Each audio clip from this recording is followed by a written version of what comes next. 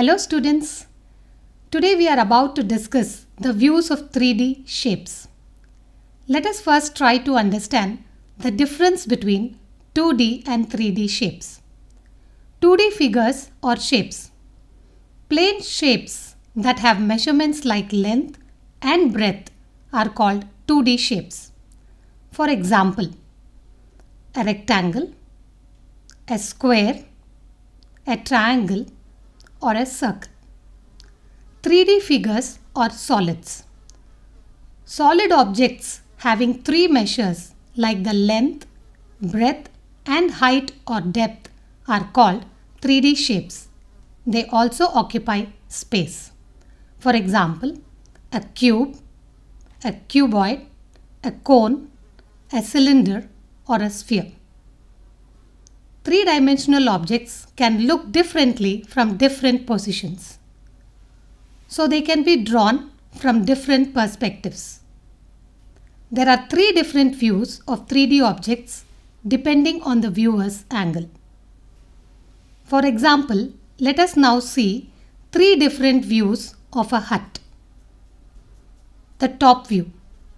When we see the object from top, its top is only in the view, and the drawing shows only the top.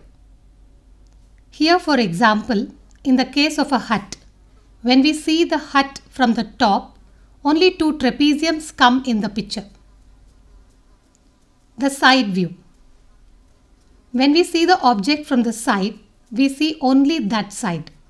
Now, in the case of our hut, the side wall, one part of the roof, and a window of the hut is in our view from the side.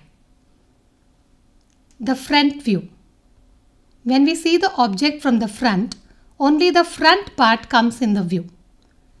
In our hut, we can see the door, the front wall, and the outline of the roof. Now next, let us see and understand the different views of figures made by joining cubes. Let us arrange the cube in the form of a solid this way.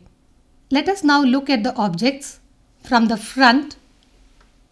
What do we observe when we look at this object from the front? Yes, there are four squares seen from the front. Moving on to the side view. This is the side view of the object showing just two squares. Next to the top view. So what do we see when we look at it from the top? Yes, we can see three squares from the top. Now let us look at another combination of cubes. Look at this object in front. What do you observe when you see it from the front? Yes, there are two squares. Now let us move to the side view of the same object. What do you observe? Yes, there are three squares. Now to the top view. So when we look at the object from the top, what can you see? Yes, there are four squares. Now you should be in a position to visualize many more such 3D objects when viewed from different positions. Before we conclude this lesson, let us try to recapitulate what we have learned today. We have understood the difference between 2D and 3D shapes. Also, we tried to visualize 3D objects when viewed from different positions. We also related the 2D figures seen from different angles to the corresponding portion of the 3D objects. Thank you and have a nice day.